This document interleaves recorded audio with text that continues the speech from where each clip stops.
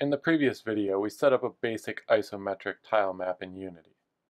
In this video, we'll extend the concept to include multiple layers. One layer for buildings and another layer for collision. We'll rename our original tile map Tiles, and then we'll create another isometric Z as Y tile map and rename this one to Buildings.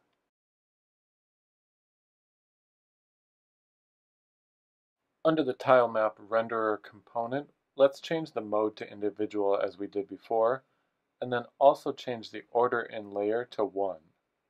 This will place the buildings layer above the tiles layer.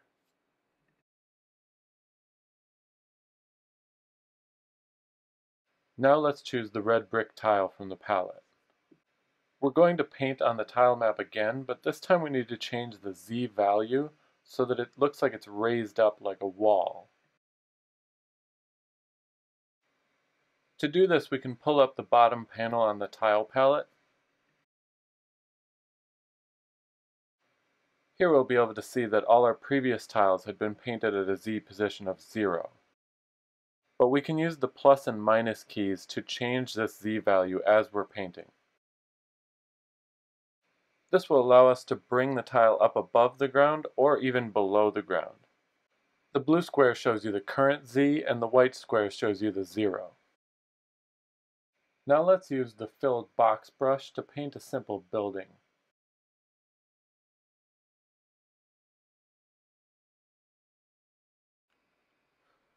Okay, that covers the basics of adding multiple layers to an isometric tile map. We are going to come back to this concept in greater detail, but it would be really nice to be able to move the camera around the scene.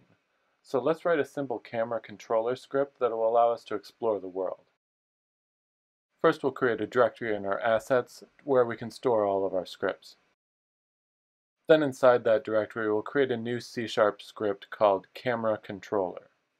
Now let's open that script in our editor. What we want to be able to do is pan the camera and also zoom in and out of the map. We'll write the panning code first, and then the zoom effect will actually be quite similar. We'll start by defining two public variables that we can use to store the speed of the pan and the zoom. They are both float values, and we're defining them as public variables so that they're available in the Unity interface. Everything else we'll need to do in the update function. Here in the update function, we'll define two float variables that will store the change in the camera's position. The first variable we'll call dx, and it will represent the change in the x position. The second variable will be called dy, and will represent the change in the y position. We'll calculate this change by multiplying the pan speed, the delta time, and the input values. The delta time is the amount of time that's passed since the last call to update. It's important to get an accurate measure of this time in order to get smooth gameplay. Once we have these changes stored in these variables, then we simply have to translate the camera's transform component by these values. Unity provides a direct reference to the camera in every script, so we can call the translate method directly on the camera transform. The last thing we have to do is attach this script to the camera, but as you can see here, the class did not correctly get named camera controller, so I have to update that real quick before we attach it. And now we can simply drag the script onto the main camera in order to attach the component. And finally, we can run the game and test it out. Alright, it looks like the camera controls are working correctly. It is a little laggy, but that's just because of the screen recording. Okay, let's work on setting up the zoom feature now. We're going to rename one of the input axes to better fit our game. We go back to the project settings under the Edit menu, and we choose the Input Manager section. We're going to redefine the Fire 1 axis to be our zoom axis. We'll set the positive button to be the letter E, and the negative button to be the letter Q. These are conveniently placed next to WASD, so we can pan and zoom easily with our keyboard. Later on, we can add more mouse controls for even more flexibility. I'll also set the axis to be a third axis scroll wheel. That's usually how zoom is mapped to input. Now if we return to our camera controller script, we can access the zoom axis exactly how we got the horizontal and vertical values earlier. The only difference is that we'll multiply by the zoom speed this time.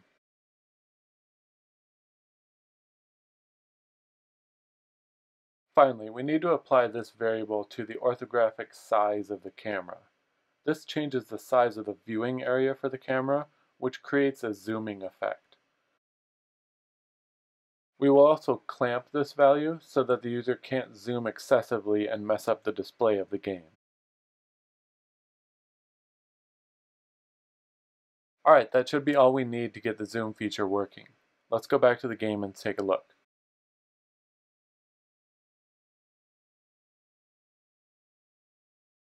Alright, it looks like everything's working. It can zoom in and out, and it has the maximum and minimum restricting its movement.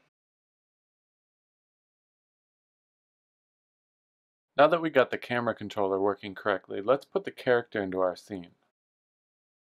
To get started, let's drag one of the character sprites into the scene.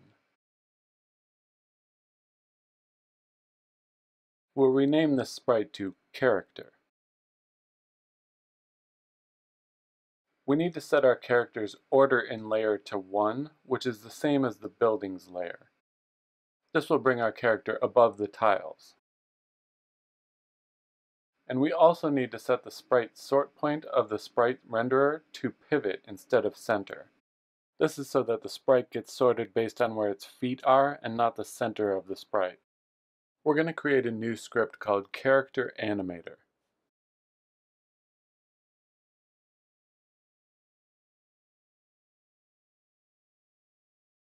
We'll open this script in the editor.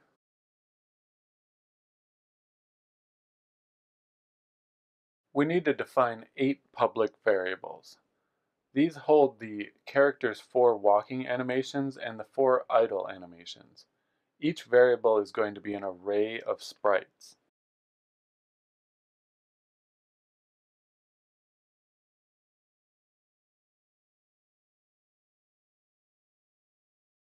We can now return to Unity.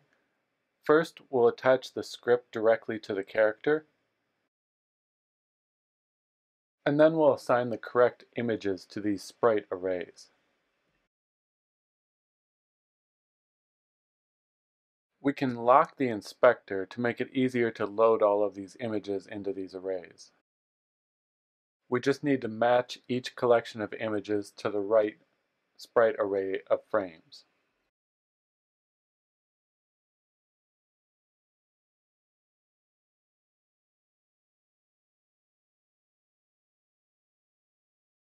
Now let's return to the Character Animator script.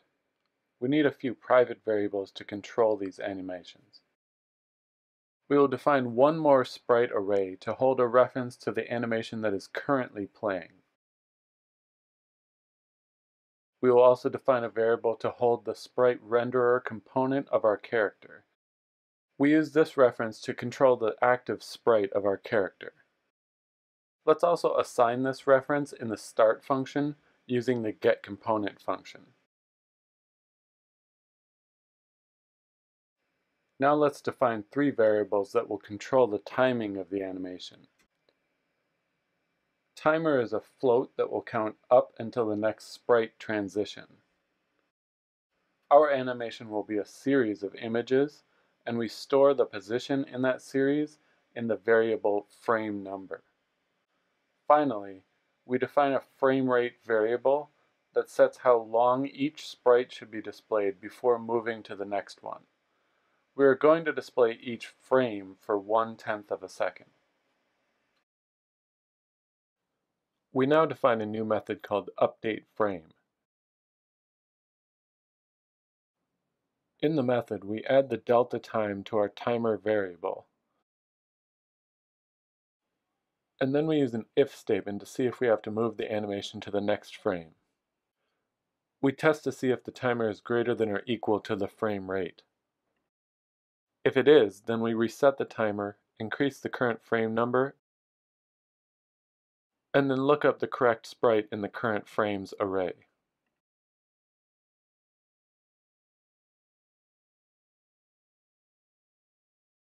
We can now test the animation code by setting the current frames variable to one of the animations. We can set it in the start method.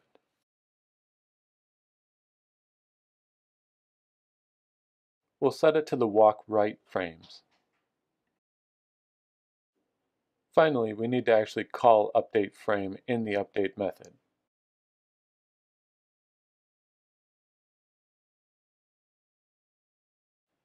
Okay, let's run the project again and see what this looks like.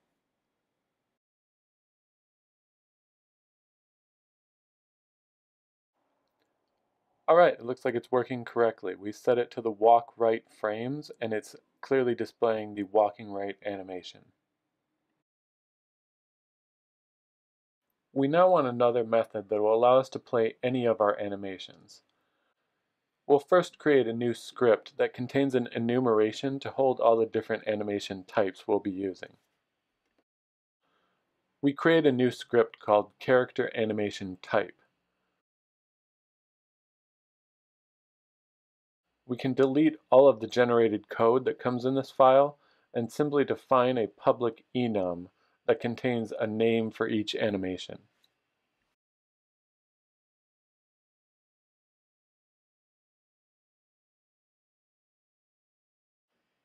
We're now ready to write the play animation method. This method has one argument with the enum type that we just defined. To start this method, we reset the variables that track the timing of the animation.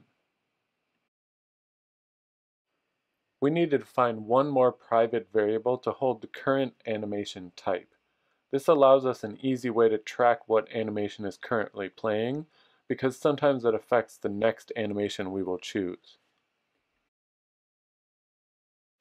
At the top, we'll simply define a new variable that has the enum type we created earlier. This is the variable we just used in the last line of the play animation method. To finish the play animation method, we need one large switch statement. It switches on the chosen animation type. It will go through each case and assign the current frames sprite array to the correct frames for this chosen animation type. Because update frame relies on the current frames array as well, this now allows us to play any of our animations simply by calling play animation with the matching animation type. Let's test this by replacing our direct assignment to current frames in the start method with a call to this new method, play animation.